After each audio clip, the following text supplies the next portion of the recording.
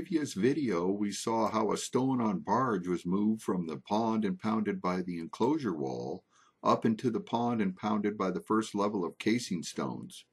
But how did a barge carrying a heavy stone get to the building site? The original builders had provided a water source at the building site which supplied water to a series of water locks between the building site and the Nile River. This series of water locks allowed stones on barges to travel from the Nile River all the way up to the building site and ultimately into the pond impounded by the casing stones. A water lock system was built between the Nile River and the building site. This allowed stones on barges to be easily delivered to the building site.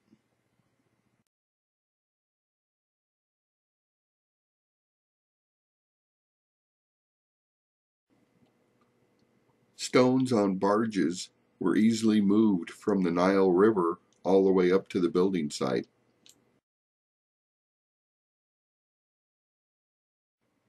This series of water locks from the Nile River to the construction site was the means in which stones on barges were transported. All Egyptologists agree that casing stones were moved using barges, even though there is no physical evidence of the barges that were used to move the casing stones of the Great Pyramid. This is because the quarries for the casing stones are across the river from the building site. The use of water locks provided a systematic, fast, and powerful method to move heavy payloads.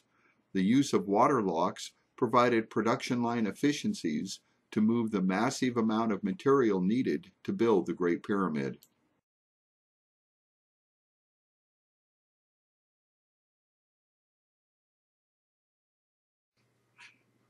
The animations in this video series are intended to be very simple.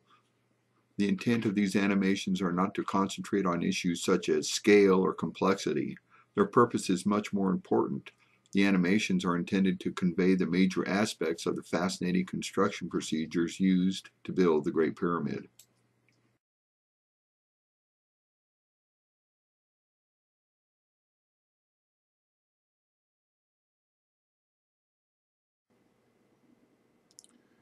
This relentless and systematic movement of stones allowed the materials to be brought all the way up to the pond impounded by the casing stones.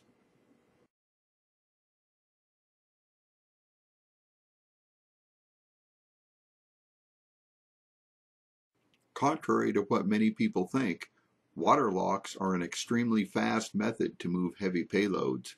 In the 21st century, water locks are the system of choice to move our heaviest objects. The Panama Canal is currently being updated and modernized to move the largest objects that our civilization moves. 21st century engineers have chosen to use water locks to accomplish this task. The Three Gorges Dam in China will use water locks to allow ships to move cargo.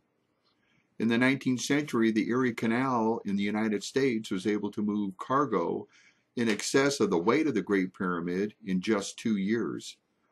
The difference in elevation of one end of the Erie Canal compared to the other end is greater than the height of the Great Pyramid. The entire science of Egyptology has yet to move, even one time, a payload the weight of 16 tons. Water locks are ultra-fast compared to Egyptologists. A simple canal using water locks is an elegant and sophisticated method to move stones.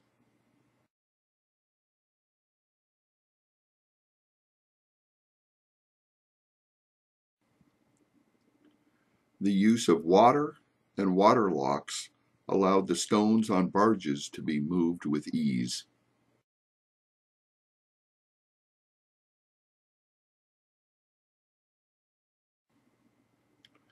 The original builders were truly geniuses.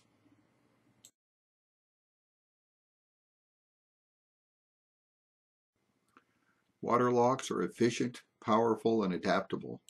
They can be used to lift battleships, as in the Panama Canal, or be much smaller depending on the size of the payloads being transported. Water locks are used to move vessels over obstacles. In effect, water locks allow vessels to travel uphill. Stones on barges were easily brought to the building site. Yet many questions remain. What about the empty barges? How did they return back to the Nile? How are the large casing stones set in their final resting place? If they are too large to move by brute force, they must also be too large to set in their final resting place using back muscles.